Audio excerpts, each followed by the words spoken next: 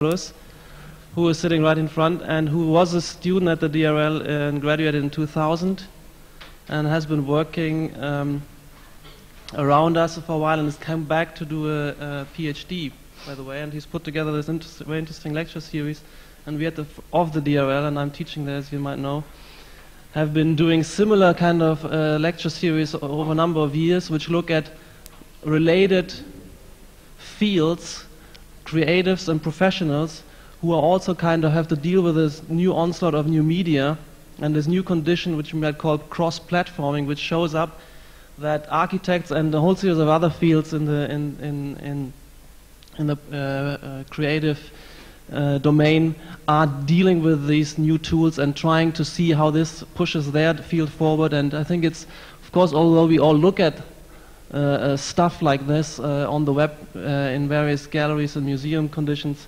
it is a different thing to invite somebody over and hear what they have to say, how they think about their projects, what ambitions they have, and what is the underlying thought processes and ambitions. So I'm very glad to introduce Simon Sankarayya, who is the art director and founding member of Digit London, a company which is interesting in the respect that it's not only kind of in the domain of commercial application, but at the same time oscillating back and forth between this domain of business and the domain of research projects, which are based mainly kind of located in the art domain and using kind of institutions like the ICA, the New Media Lab, etc., as a kind of forum and outlet to experiment with the new media. And particularly interesting for us, kind of the exploration of modes of interactivity. As you know, at the DRL, we're working at the moment with seeing how architecture can get involved itself with kind of new augmented environments, responsive environments, which also means that we have to understand and think about interaction and designed environments which respond and interact with users. So anyway, please let's welcome Simon and see what he has to say. Thank you. As per usual,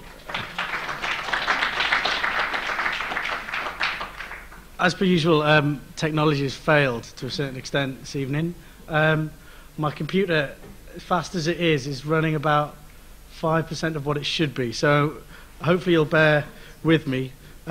Theoretically, you've come to hear about my creative genius, which I'm not sure about that, but we'll find out maybe later on about that. What I'm going to do is, Daljit, who was supposed to be here, has been tied up at work, so I'm the plan B, and my position at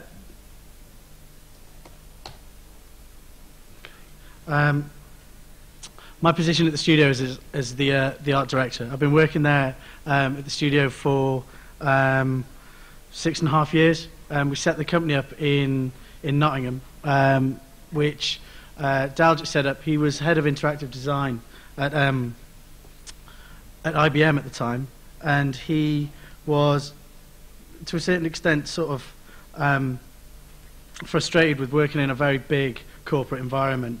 He ended up basically leaving with enough money to set up a small company, as we were then, which, being in a corporate environment, he decided that what he wanted to do is spend some of his time doing corporate work and some of his time doing work for himself. And what we decided from the inset is that we would do work for ourselves and we would do work for clients. Which has all completely manifested itself in what we do today. We spend about 20% of our own time doing work for ourselves, which is now kind of fueled into sometimes the work we do for ourselves, clients ask for, sometimes the work that we do for clients, we come across ideas as we're doing them that end up in pieces for ourselves. But we always try and keep that balance of doing things for yourself, and the rationale of why I think that's important is I'll probably mention quite a few times, but to me, I guess a couple of things why it's important to continually look at doing work for yourself is that it gives you the reason to go and learn new pieces of software, or find about new kind of different pieces of technology or different areas of design you don't really necessarily have any expertise in. But we've always had this kind of this ideal that rather than write a white paper and go into research, it's far easier for us, for where we stand, to just go ahead and try and do it. It's a very brass tacks kind of approach. You could say it's a bit stupid because you go misinformed into something, but there's the classic adage that it's very hard to go back to the innocence of your childhood and look at things through their eyes. So I think, in a certain degree, there's quite a good sense of stupidity. Gives you brings some good ideas out. My talk is usually called "What Am I Doing?" because half the time we aren't really sure what we're doing, but we're quite sure that we're doing something that's vaguely interesting quite a lot of the time. All the stuff here is basically rubbish. This is all the stuff that we is for websites, or just stuff that clients don't like, stuff that we've done for ourselves, sketches, bits and bobs. But it's because I come from mainly formerly a graphic design and an informational design background. I come from things graphically rather than from a programming sense. I've learned how to program. The programmers in the studio would probably tend to disagree with the fact that I'm a programmer, I'm sure. But somewhere along the line, I can get by. But I think one of the really important things is to understand it, to have a good balance between good creative visual work and good creative back-end or programming or technical or electronic work. Because once you find a balance with people you can work with, then you've really got something you should hold on to. In the studio, one thing that we really do have definitely is a great balance between someone who's maybe formerly a graphic designer, but they may well be the sound guy for the studio. That's definitely the case in our case. The guy who does most of our sound, trained as a graphic designer and a fine artist, and he does nothing but sound design now. Me, myself, I do a bit of everything. The guy who's head of sort of technology is a fine artist himself. The reason he really loved programming and sort of director specifically is because he really loved animation. But what he actually found with director is that you can actually control animation, and the control of something is definitely something that I think is what really attracts you to interactive design after a while, because you can actually affect something, be involved in it, be engaged in it, be part of it, meet someone else within it.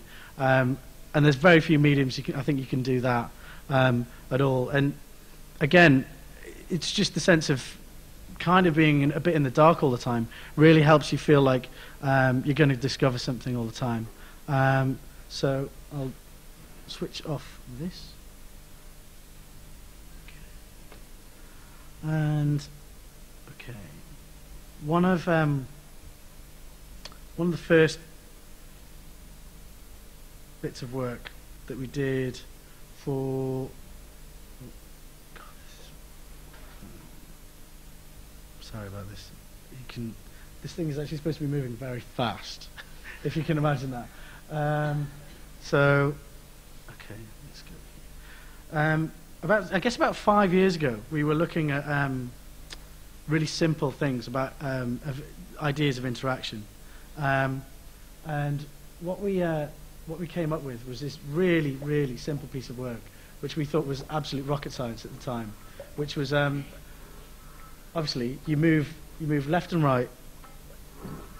Okay, let's get some sound. You move up and down, up and right, left and right, up and down, and the squares move depending on which way you've come from it.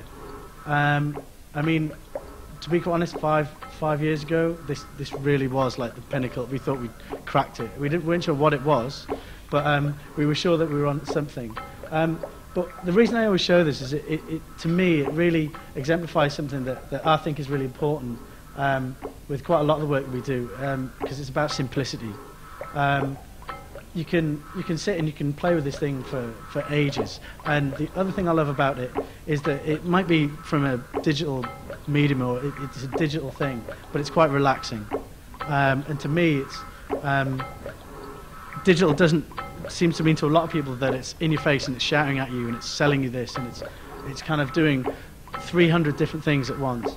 And I tend to sit on the sense of, well, I'd rather people felt like it didn't do much of anything, but some people really engaged with it. And to me, this is really good. It suggests quite a lot of what I think is good about good interactive design, which is about simplicity, and just the fact, just the addition that sound makes on it. Just the fact that as soon as you go down, it gets slightly deeper. So that's. Every client we've ever showed that to wants to put their logo on the squares, by the way, and we tell them that we can't. We've still never done it so far, so at least we stick to our guns to a certain degree. I'm going to show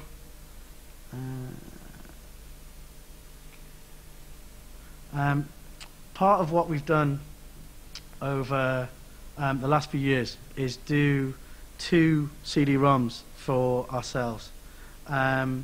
These were done specifically for the fact that clients wouldn't let us do at all what we wanted. The first one we did was called Balls, which was literally a working title because it was a set of balls that flew around that were basically different sections within the CD-ROM. But it was the whole idea of trying to bring some sort of space within the screen.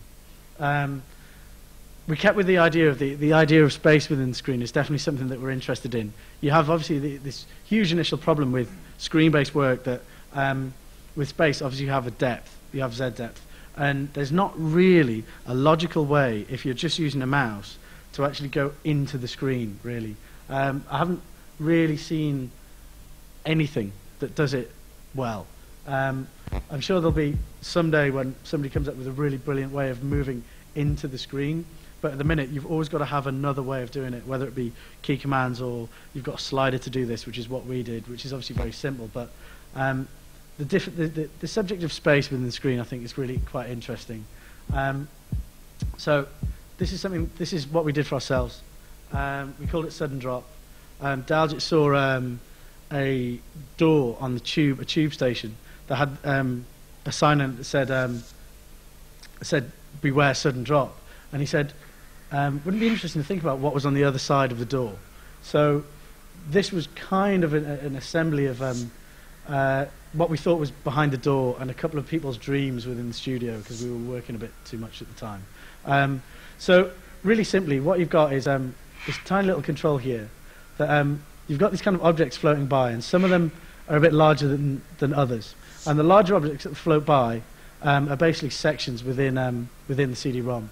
So you can kind of stop them with the slider, and if you kind of quite like the look of them, you can sort of click on them and break them open or smash them open, so to speak. So some of them are interactive toys, some of them are kind of pieces of video. So I'll just show you this one, which is kind of another, again, very simple thing. We seem to have this thing about things in grids, which is a kind of a bit of a trait that's stayed. But again, very simple thing. It just feels all it's doing is these dots are trying to find their quickest way back to the point that they were around a circle. And we kind of looked at it and it was like, well, it's kind of interesting when there's one of them. And then, stupid as we were like, well, what does it look like if there's 64 of them? And it looks like this, which, again, it's something that it's really pleasing to use. It explains the sense that interactive media doesn't really have to be shouting at you to get you involved in it. And it's also the fact of just your surroundings. I mean, when you're at school, the first thing your art teacher tells you is look around you and look at the way trees like the way leaves fall and the way that trees look and the way that grass feels, and try to express that in your painting. And it's just the same thing. You've just got to remember certain things that you've been told, I think, as you've been going along, because I think it's quite easy to get caught up in new technology and new ideas and the best new thing when quite a lot of the time I think quite a lot of the best ideas are kind of, they are surrounding you. They're all around us. So I think in that sense there's something always to be said from definitely looking back and also taking on what's in front of us all. So if I just get out, I'll just show you one of the video things in here. Like any good interactive piece, this thing is random. So I'm going to have to wait till it actually comes through.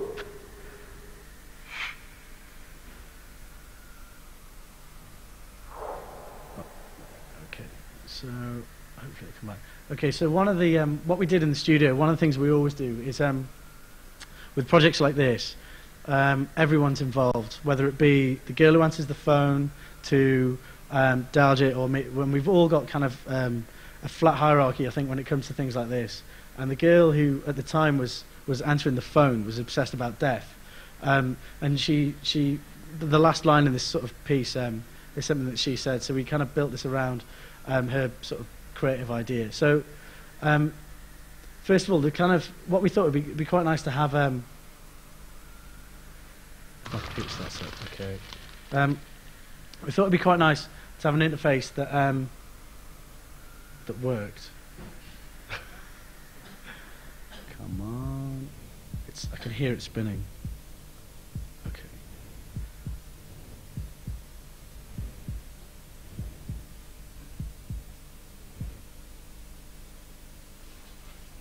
Okay.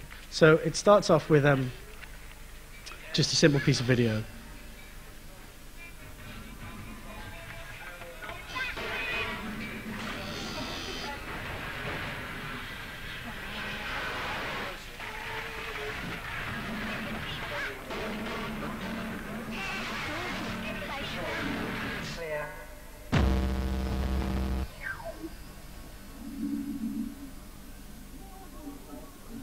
That was actually a piece of tube with some material on that we ran around the studio with a torch at the end. It's not actually the inside of something.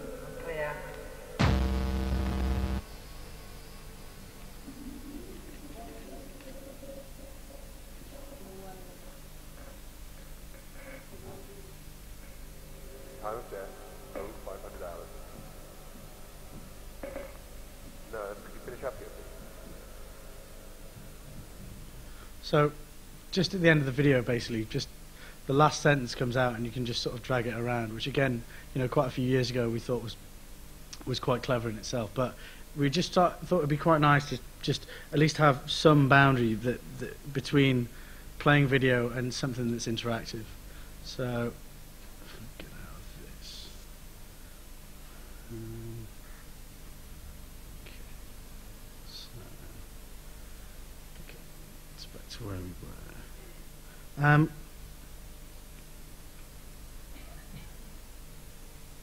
Okay, the payoff.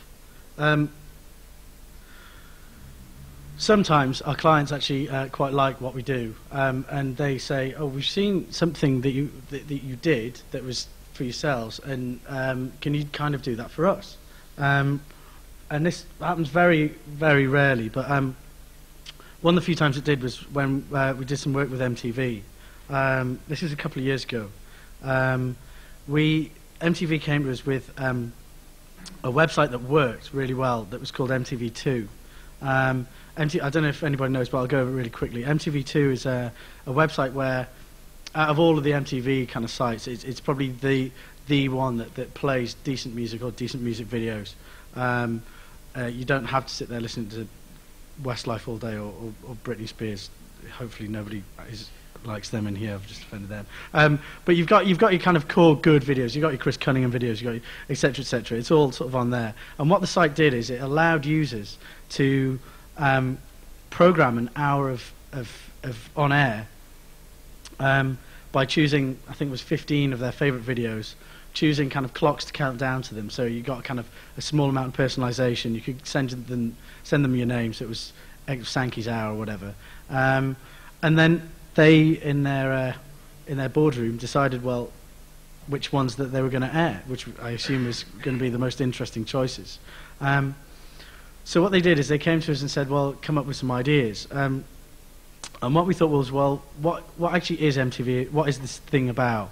And we thought, well, it can't look kind of too edgy or then, because the people who are actually looking at the videos know exactly what that is. So the audience can't really be kind of shouted at or shouted to.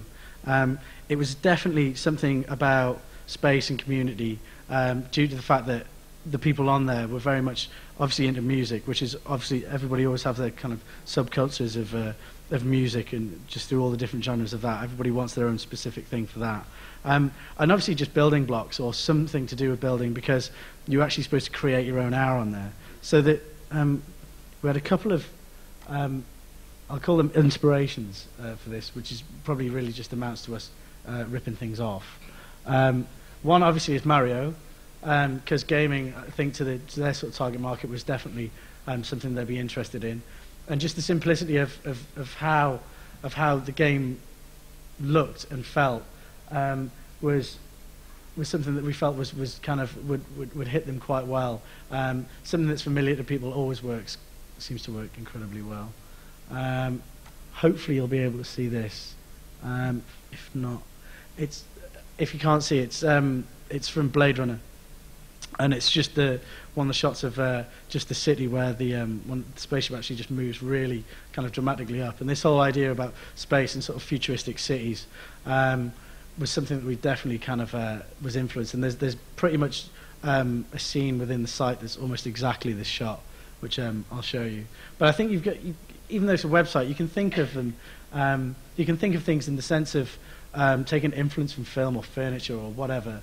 There's always something that I think that helps you think about it in a completely different way and gives it a bigger scale feeling if you think about it from that sense. So that's Blade Runner. And obviously, because at the time we were 10 blokes in a room looking at computers, Star Wars got involved in there somewhere. So obviously the opening bit of Star Wars, where the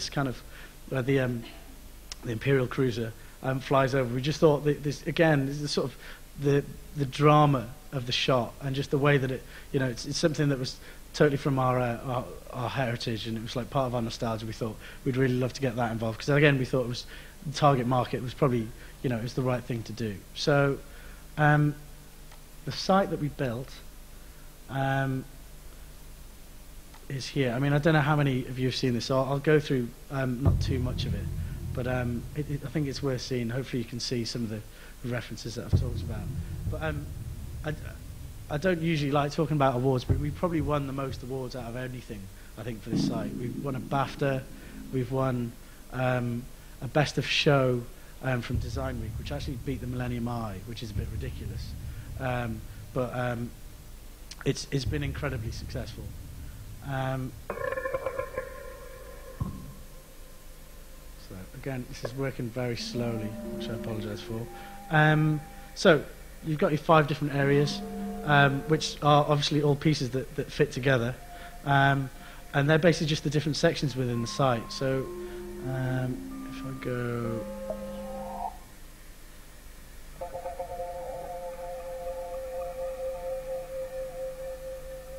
So basically every time you go into a different area of the site, the blocks start kind of breaking out a bit more, so you get to sort of kind of investigate all the spaces and all the different shapes.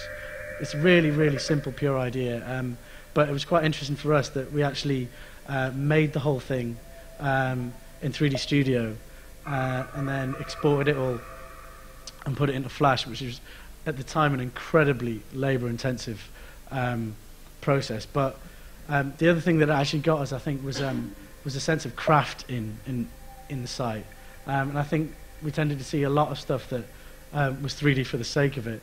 And what we actually did was, because we had a rationale behind it, we thought and we'd actually spent the time actually going through literally every kind of frame of the animation, and we had to hand colour the whole thing, that it gave it a sense of craft. So I think for that sense it definitely got picked up by most other people, and definitely the users, of which I think they quadrupled in something like 3 weeks or something. And obviously MTV were happy because they had to do less programming of their own. One thing that we did do in here, we put some sort of hidden things in it that the client didn't actually know anything about. So there's a game of Tetris in there. I think there's a game of Pong. There's about 3 or 4 games in this little type sort of thing, which are just there for the people who actually bother taking the time, actually investigating and searching around the thing. Surprise is definitely always like a huge asset to you, I think, in interactive design, and it's quite easy to do. I mean, randomness and people are always talking about kind of the unexpected element and the dynamic element, all quite fundamental, quite easy things to do.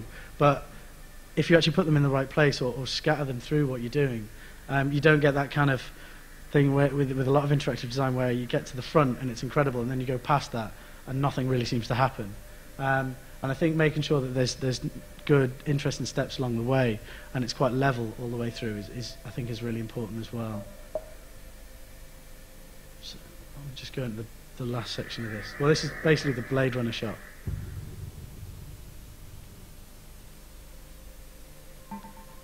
And I'll just go into all the sections here.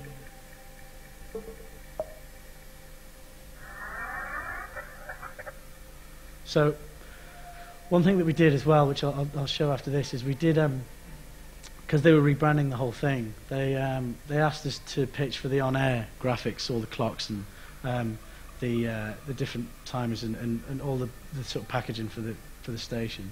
We actually won the pitch, and what we did is some of the clocks we made them as sort of screensavers and things like that. So what you're actually seeing on air is stuff that you could have on your computer and vice versa. And I think it was one of the first times we'd actually found a client that understood the idea of a synergy between on-air, off-air, print, whatever they were going to do. And they took the whole design and really ran with it and did quite a lot of other stuff with it, which was really successful. You know, it was really nice for us because we actually managed to design something that was pretty much the whole package. And it strengthened the whole thing, I think, altogether, because you never saw anything about MTV2 that looked any different. It was always kind of the same thing, but just with a slightly different twist, which I think was kind of really successful for us. So hopefully this will run okay. I'm not sure. But this is all the on-air idents that we did.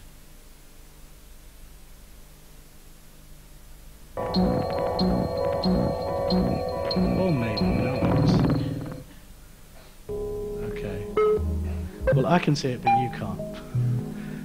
We could listen to it, but I'm sure that's not necessarily the most interesting. Actually, let me just see if I can play this.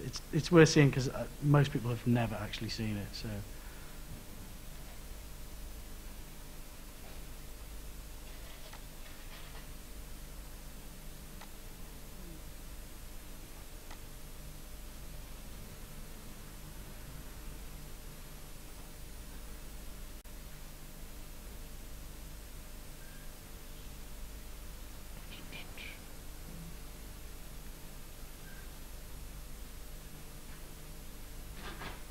No. Okay. Okay, so we'll forget that.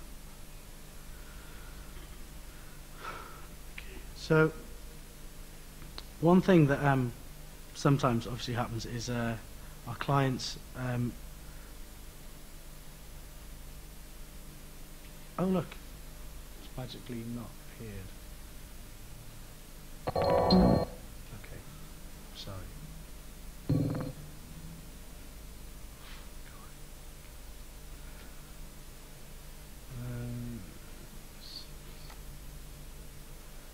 Okay. Obviously, some of the time our clients don't believe us at all, and this was a pitch that we did that was as well. It was as much us trying to learn something as hopefully seeing if the client will actually go for it as well.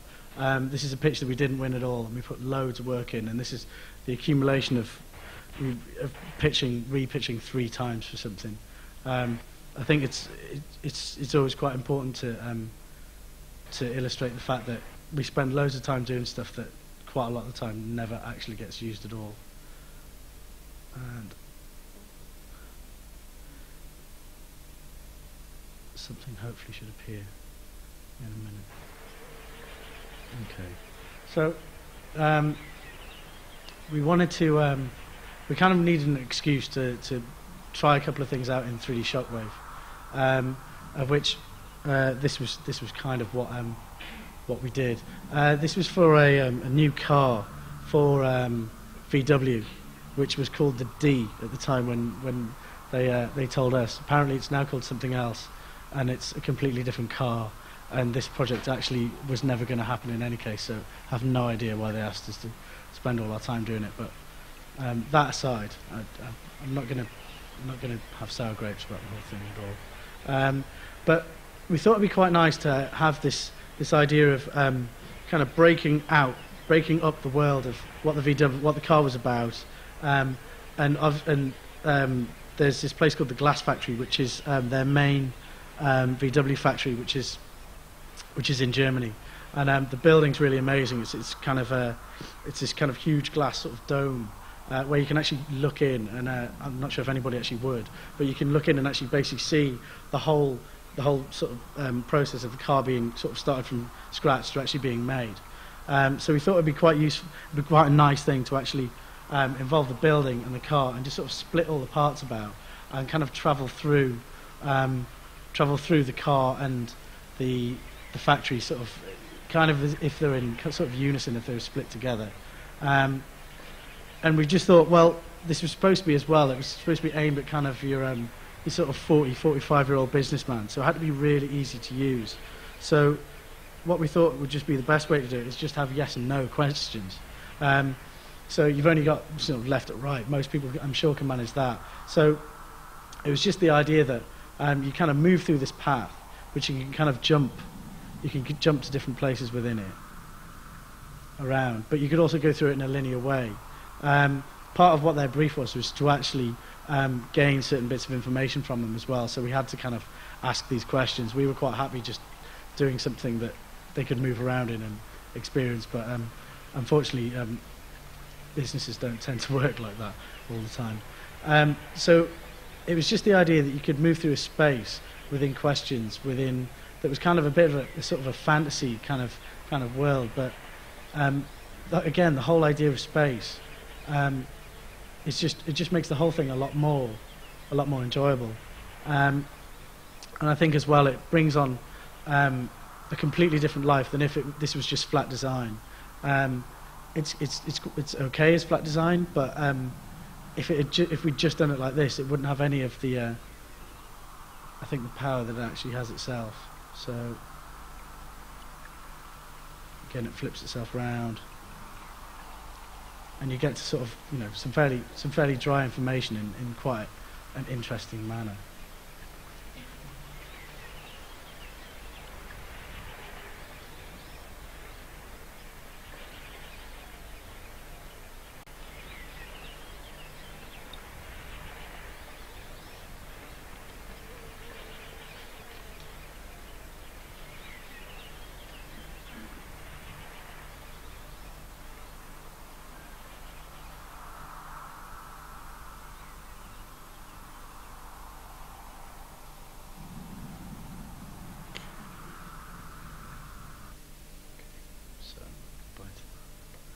Where are we?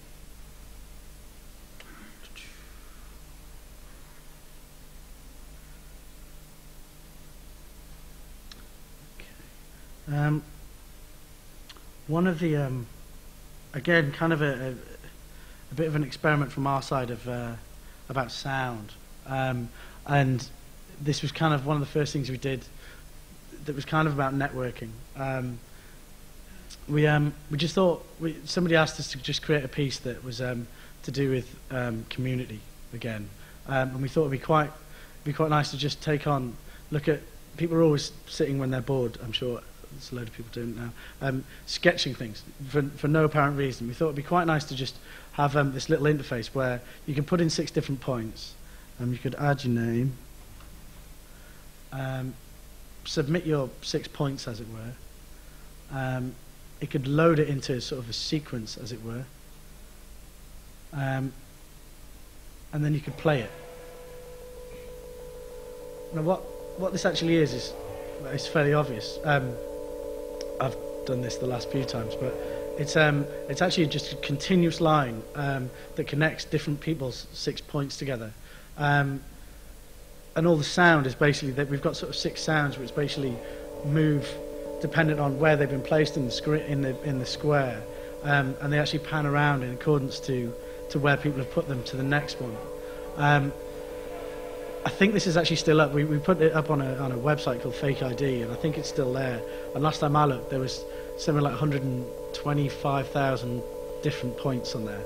of people. So I mean, this thing, it just runs and runs, and to me again, I think it's quite nice just the fact that what you're actually looking at is the physical, well, the physical manifestation of connections between what different people have done, and it's very simplistic, but it's again, I think it's quite elegant in what it tries to do. And I think if you actually sort of hypothesize about it as a bit, it becomes really interesting because of what you could actually do with this. We talked about doing quite a lot of things with it, which was maybe, you know, connecting images and how can you sort of transform images into other things. So it's sort of, you know, how do different people's perceptions of each other sort of manifest in each other, etc. But I think just if it comes back.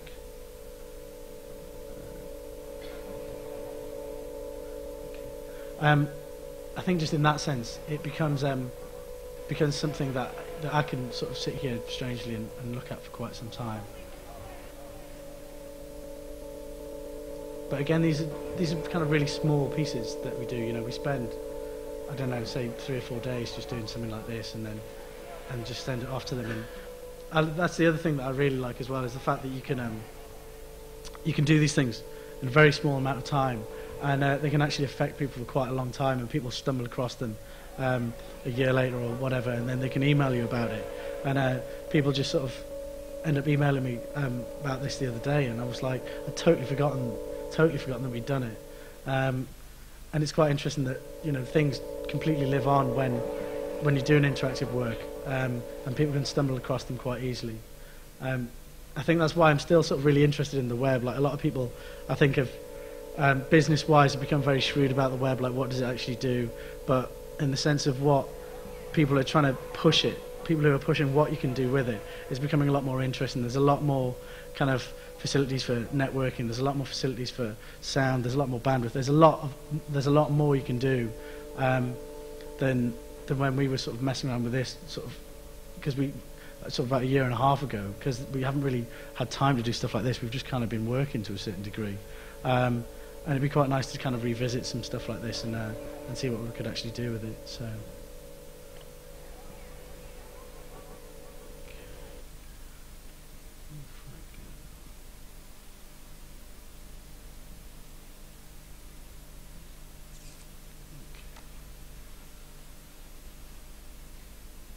This is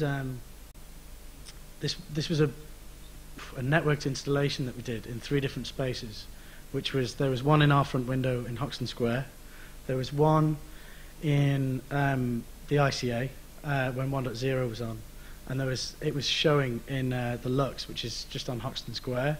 And what we thought is that we were talking about the idea of almost Chinese whispers, of the idea that if I say something to a guy at work, and then he goes to the pub, and then he says it to some guy there, and it's like guaranteed sort of 10 people down the line, the story will be completely changed, or it won't be anything like what it was before.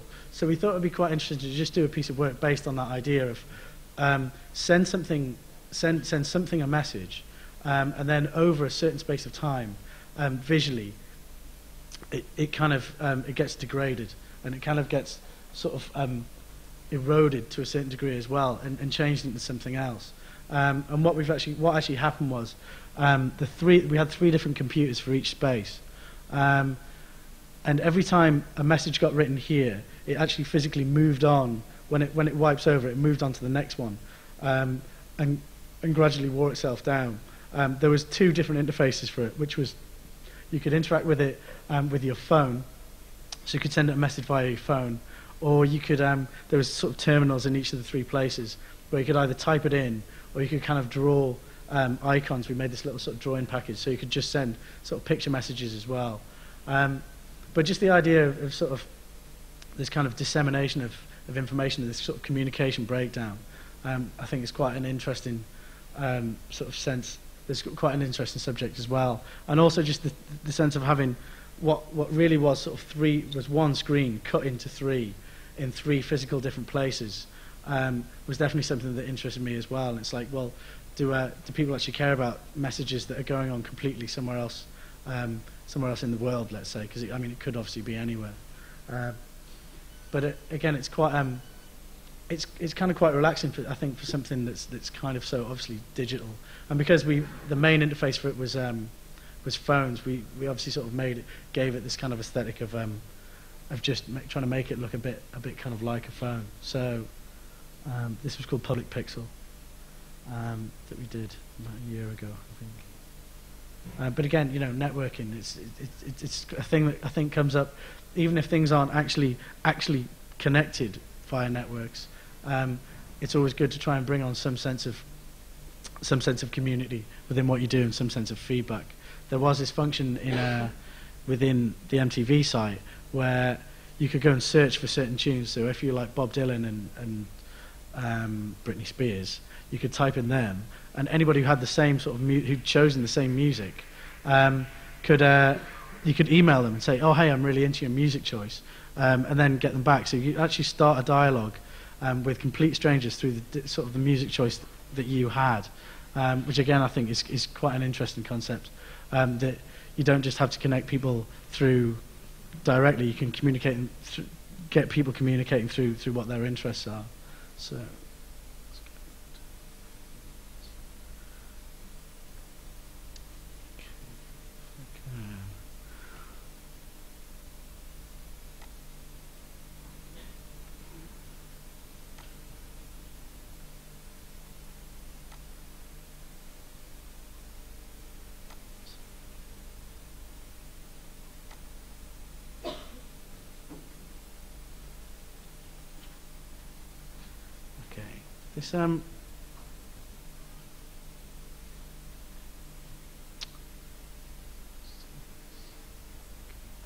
This was a thing that we did called Blow Me, which was we thought it'd be quite nice to do a piece where the interactivity was basically blowing into it, which and it was about how long you could blow. So the idea that you'd actually did something that after you'd had a few beers, it really made you feel a bit sick and dizzy, which was quite an interesting thing, I think, in the sense of actually something like a piece of interactive design actually physically making you tired or feel a bit different.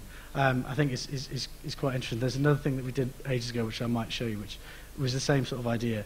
But basically, we had this box that we built, and it had 4 straws that you could sort of replace, that you blew into, that were attached to a keyboard that we just sort of prized open and sort of wired up to these little kind of microphone sensors. And what we actually did was, I'll show you the actual piece that we did, but basically this is just people sort of kind of using it. And we had this big projection that had all these different animations that just appeared kind of randomly around the screen that were pretty much all to do with wind, obviously. And basically you basically physically blew the illustrations kind of onto the page, which was on screen. So this is a few people blowing, and really disgusting actually. When we opened the box up, it was absolutely just covered in spit, which was really, really disgusting. So we haven't used it again because someone's got to clean it. But we did have some spare straws as well there for people who were worried about the hygiene of our punters. If we just go into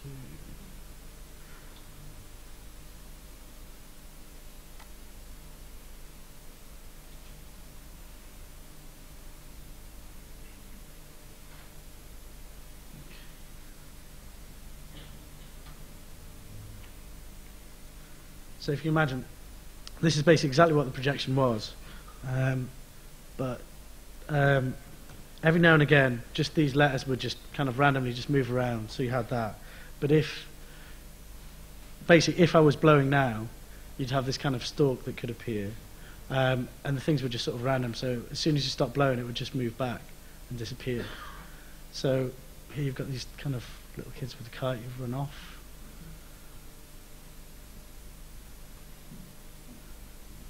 This guy cycling down there. Really simple thing. I mean, the worst thing I would say about trying to show interactive pieces is that everybody should be actually trying it for themselves, and it's kind of quite strange actually just showing them, because the enjoyment really is in the kind of doing rather than necessarily in necessarily what it looks like. But guy on the bike seems to be popular.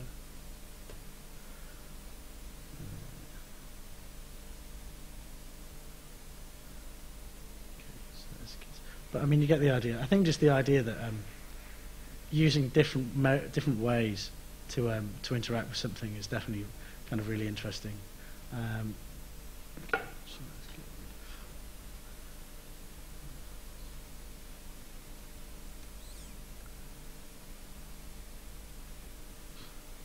So,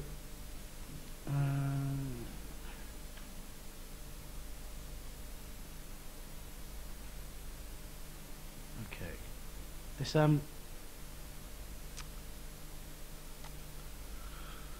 is a piece that we did ages and ages ago. That was the first thing we did that I would say is starting on the idea of physical interactivity. So, we've got this idea that you have to kind of wank the mouse, basically. So the more you move the mouse, the faster, the more the words spread. So if I kind of do this for long enough,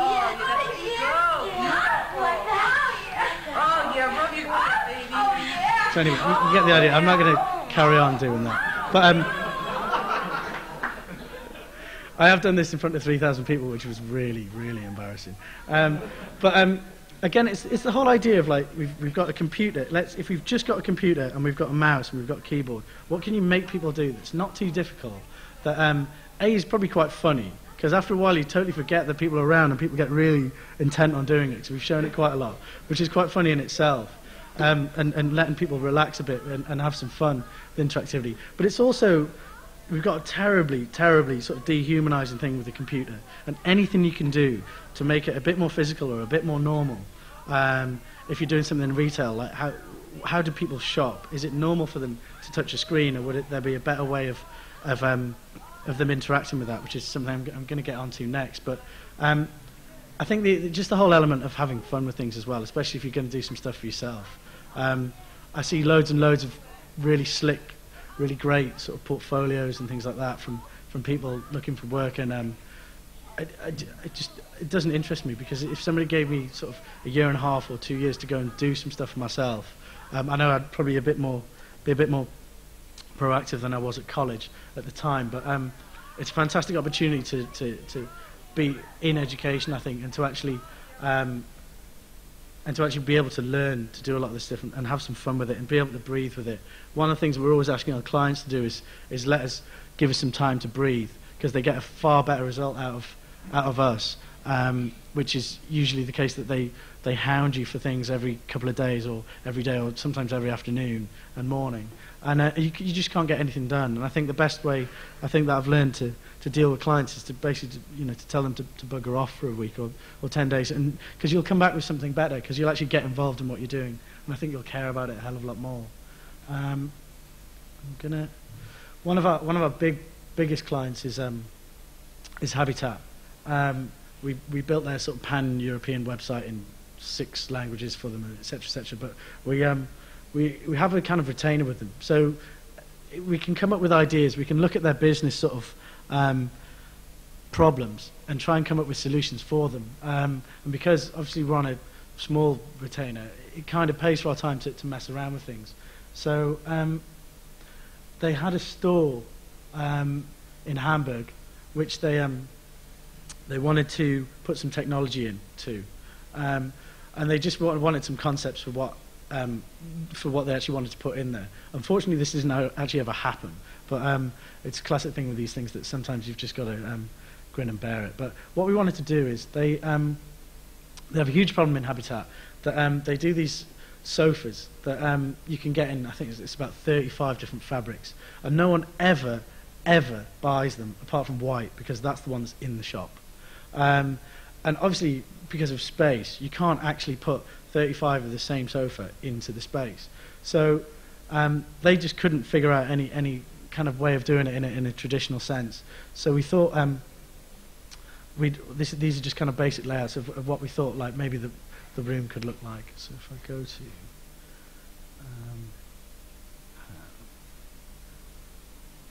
okay, so the idea was that we had kind of a room, and it could have been a plasma screen, or it could have been a projection, or whatever. And you actually had the sofa there that you could change the material of. And what you actually had on there was different surfaces, and different kind of objects as well, so you could place them kind of together and have a look at what they look like. I'm sure you guys are probably familiar with RFID tags. What we did is just put the tag into either we had fabric swatches or we had these kind of little, what we were imagining is they were just kind of little models of what the pieces of furniture were. And the interface was basically just this bowl. So all you did is just pick up what you liked, throw it in the bowl, pick up the fabric and throw that in the bowl. And because they were tagged, obviously it knew it was in the bowl, and magically they appeared on the screen. Which probably, as we all know, isn't really magic, but we tried it out in a couple of stores, and people were absolutely amazed by it. But because they weren't faced with a screen and a keyboard that said, type in this, type in that, people actually sat down and started looking at it. It became like a social thing to do. And obviously when you're shopping, people just throw stuff everywhere. Nobody cares about it. So as an interface, it was actually really successful. The main problem with it is that you can steal everything. They went out for a couple of days, and after a while there was just about 3 or 4 things left. So there's various problems with that. Obviously you can't chain them down because people don't really like picking things up like that, but as a concept we started becoming really kind of intrigued with just the idea that so yeah, this would be an idea of just, you know, what would happen when you came in there. So you could change various things on the screen, but the idea being that what you're actually doing is putting things into a bowl. And we're still talking to Habitat about this. God, that's terrible. Excuse me. So yeah, it was. We're still talking to Habitat about it, and we've still got some more ideas about how to use technology in there. And it's basically, you know, probably using RFID tags, which are, you know, the cheapest thing in the world, but you can do a hell of a lot of stuff with them. And it's technology that everybody's got, and it's not that it's always the sense of I was just kind of saying this before, that it's not necessarily about how clever the technology is, it's what you actually do with it. What we're actually trying to do here is solve a problem that a company have got, and I think that's when technology, it's not technology becomes clever, but the technology helps your creative edge. And there's a lot of people kind of doing this, but there's not a lot of people kind of trying to do this in the sense of trying to solve problems like this.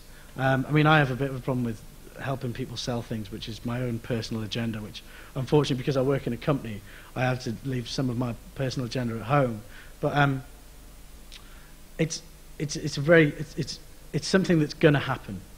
I know for a fact that within the next 5 years, everybody, retail or kind of small to large, is going to want some sense of physical, interactive something within their space. And the reason I know this is because everybody wants us to do it, but they won't pay us for it at the minute. Because what they want to do is they want you to prove that it's going to make them money. They're going to say, if we're going to pay you £100,000 for this, what is it going to get me? And with this, obviously, you know, we were kind of saying, well, it's going to get you sales like this, but in a sense of if we're just going to install some kind of sensors that just change the color within the space and change the mood and change the music without you actually kind of knowing about it in a kind of passive interactive sense, there's not a lot of people that are going to pay you for it at the minute. But in the same sense that maybe 5 years ago, if I'd said every company in the world would have a website because it would be normal, people would have been like, I can't really imagine that. You know, say 6 years ago when I first started, the companies that had websites were software companies pretty much, and a few entertainment companies who really put money behind it. And what's happening now is I think I can see exactly the same thing happening with the whole essence of with physical interactive stuff. In the next 5 years, so it's going to be a massive market. And there's also the whole other end, which you've got museums and galleries, which are really getting on the back of this as well, which is something I'm going to come on to now. I guess maybe one of the most exciting projects that we oh dear.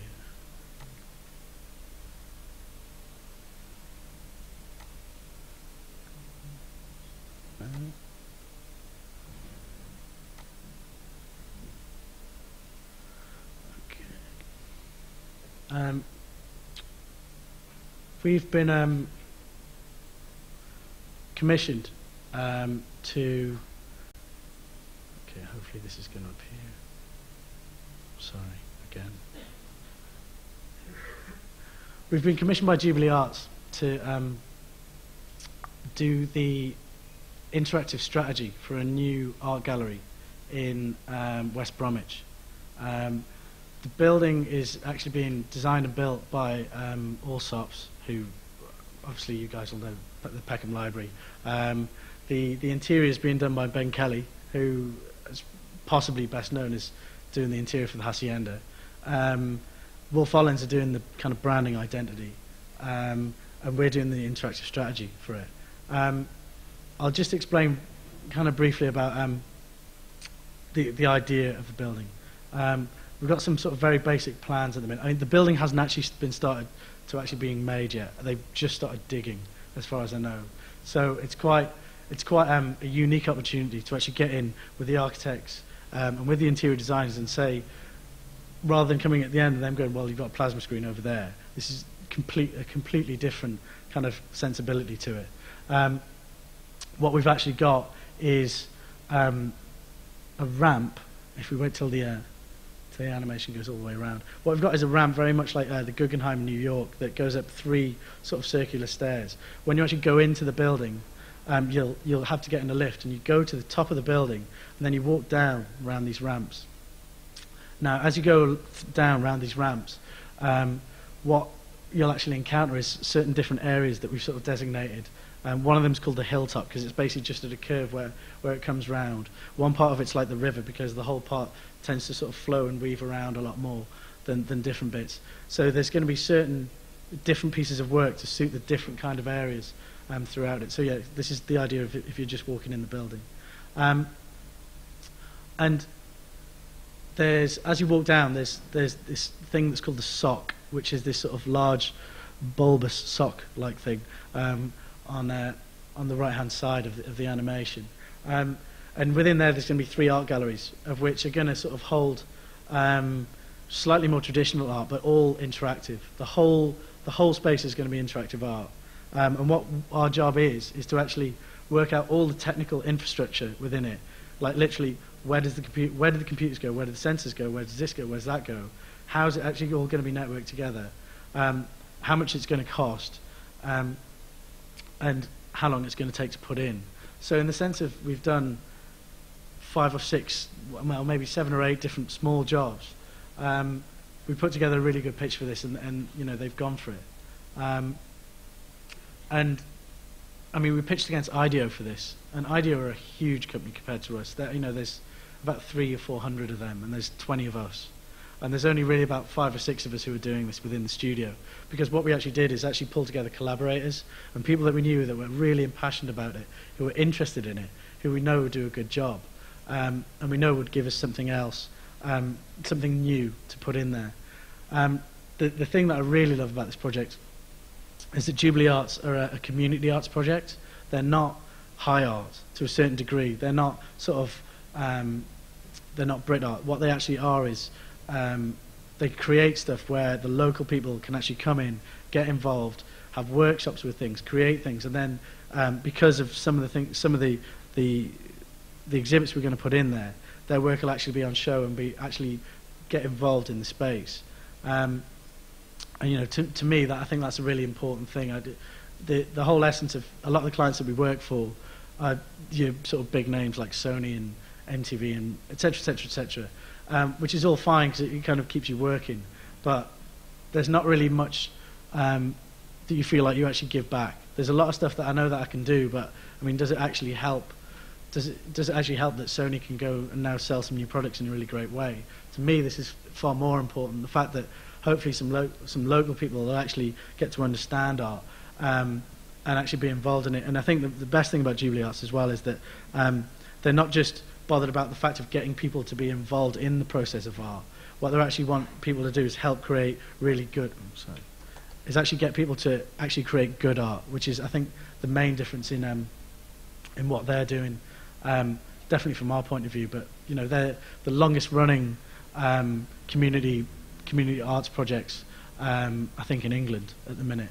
So they've got a really good success rate, and they also believe in what we're doing. And again, it's, you know, what I was saying before, this kind of job just wouldn't have happened in this country, you know, really, I don't think a couple of years ago. The fact that all of it is going to be interactive, I think really makes a really big, it says quite a lot about people's attitude to it.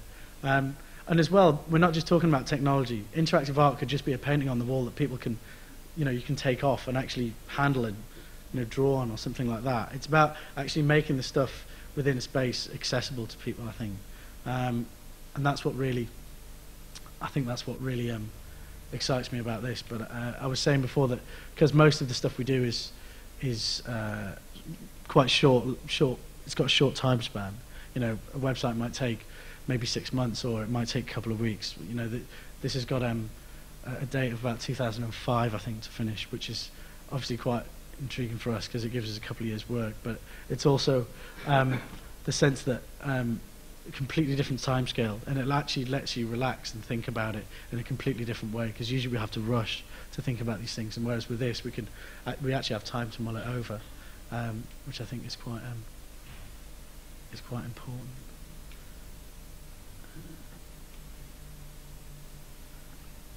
How am I doing for time? Anyone?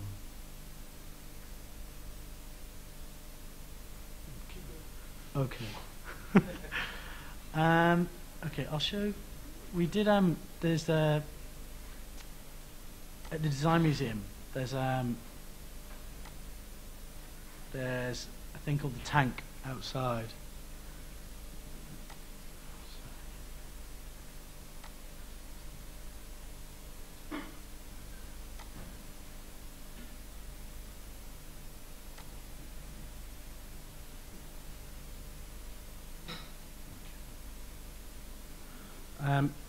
Okay, the Design Museum Tank was, they generally asked different artists and designers to put something in the tank, and that's pretty much the brief. So what we decided to do was take it as a sort of a literal thing, as a tank, and think about how could we actually make it,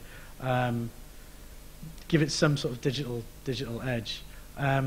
What we sort of thought was it'd be quite nice to get a couple hundred mobile phones from somewhere, and hang them as if it was kind of like a shoal of fish around.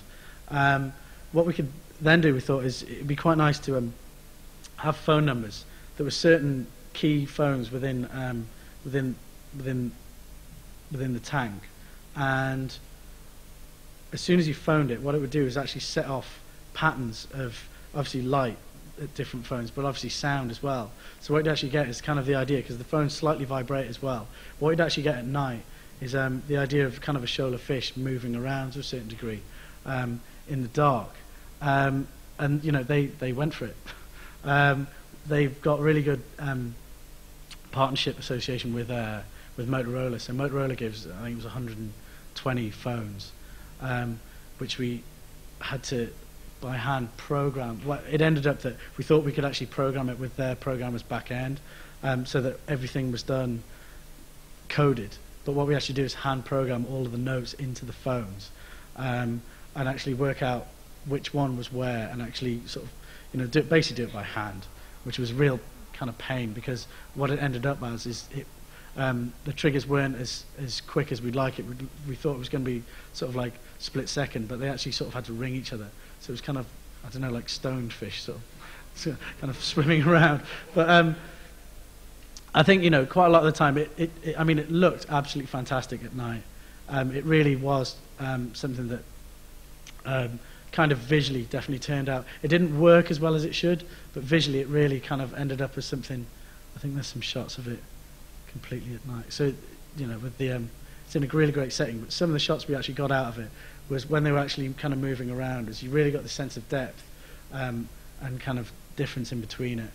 And you know, they're just phones hanging up. So I think in that sense, again, it's okay, everybody's got a phone, but you can use that as an input device, but could you also use what's normally an input device as the output? And it's kind of just the idea that you could swap things around. I think is quite interesting. And quite successful even when it doesn't work that well, which is definitely a bonus.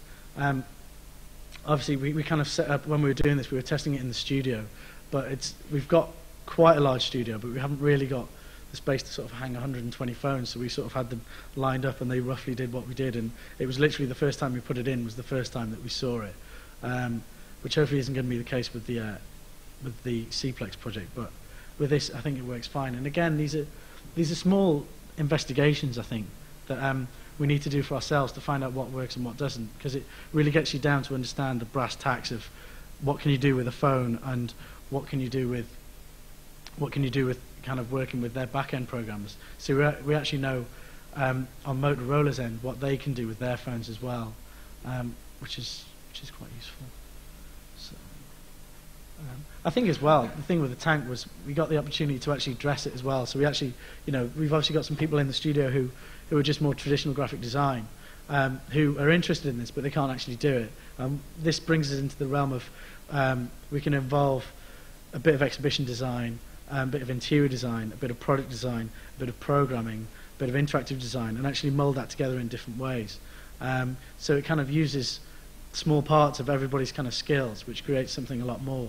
Rather than one person having to really slog it out, it means that we can spread the work between everybody, and it gives everybody a bit of freedom to have a bit of play with it, which is something that we've always tried to do with the studio. If people are on kind of a pretty bad project for a couple of months, we try and give them a decent project to do after that, and it's kind of, you've got to sort of pay your dues a bit, but we try and get people to really help out. And most people stay quite late, and we usually, with these sort of things, we have quite a good laugh with doing them. And I think it's quite rare, I think, that a company, especially in the last couple of years, have been really tough, and a lot of companies have closed, and a lot of companies have stopped doing this sort of thing for themselves as well. And we just thought that the key thing we should do is keep on doing this stuff, because it's what brought us to a certain extent in the studio altogether. And the only thing that I think that was going to keep everybody there was in the ultimate depression of everything going wrong was to keep doing this stuff ourselves. And again, we've got work out of doing these sort of things, especially now we've got a body of work that is interactive design, that's physical interactive design. People are quite surprised at the amount that we've done, and it's really just an accumulation of 5 or 6 small things that we've done and put ourselves slightly out of our way to do, and it's really paid off with the Cplex project up north. So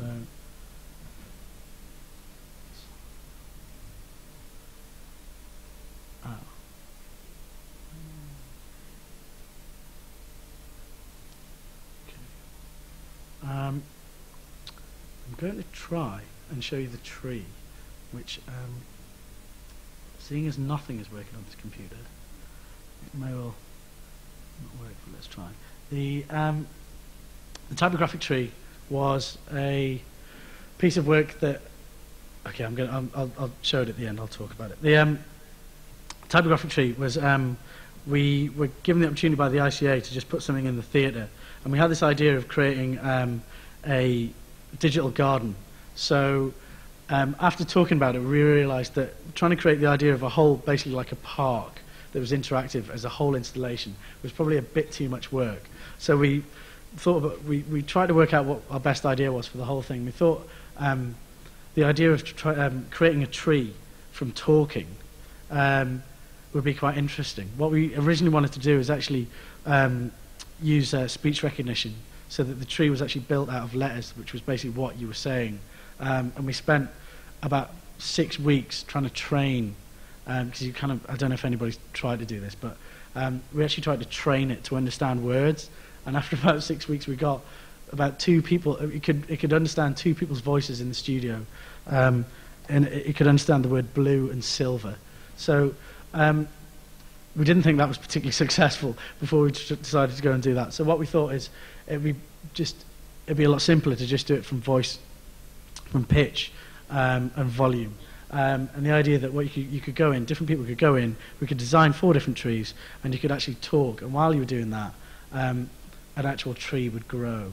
Now, let's see if I can get this to work.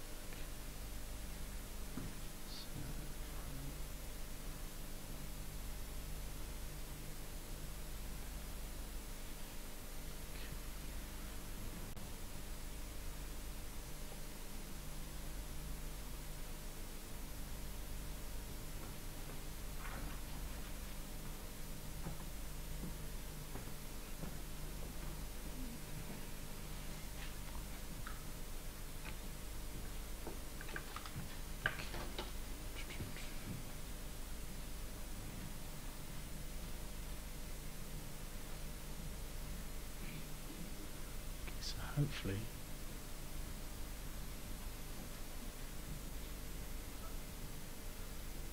So there's the tree. And it's kind of working very slowly, but it's kind of working.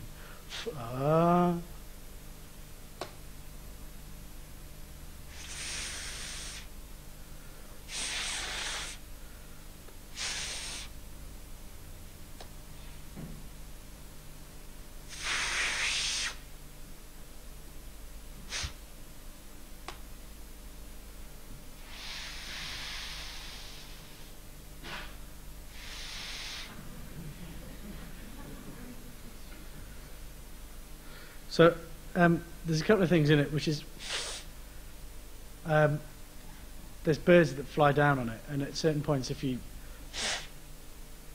shout at it enough, they fly away.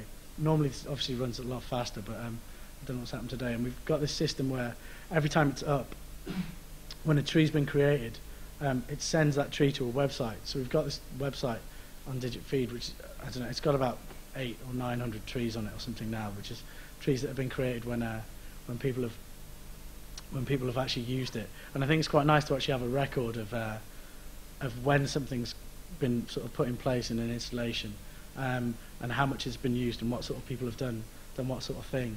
And we quite like the idea that you can do quite a lot of things with speech recognition, but it's quite an odd thing, I think, to actually maybe try and create a tree from it, but quite pleasant when it actually works. So each one's got its kind of strange nuances. That this one's got flowers that explode that are kind of in this kind of style. There's one that's just ink spots, which the whole thing looks like it's been sort of drawn in kind of really rough ink, and then the ink spots just sort of drop down from it. And there's one more that's just kind of like this. It's kind of more like just completely real. So it's kind of like creating a real tree. But again, it's random, so I can't tell it when to turn up. I think, to be quite honest, at that point I'm going to stop because my computer is just so dead. It's not really the ideal situation, which I genuinely apologise for. But if anybody's ever interested in what we're doing, then either check out. We've got a website called DigitFeed, which has got all of the physical interaction stuff that we're ever doing.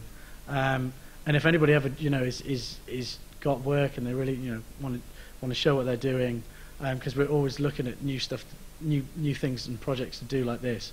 Obviously, with the Cplex project, we're really interested in people who've got some new ideas for that, because we've got this space that we're going to have to put in. I think it's about 35 new interactive exhibits, of which there's going to be budget for, and time to do it. And it's going to be in a fantastic new building, and it's going to be for the people, so to speak. Yeah, if anybody's interested in getting involved in that and has some work that they'd like us to look at, I and we would love to see it. And hopefully my computer works when I get back to the office. Thanks.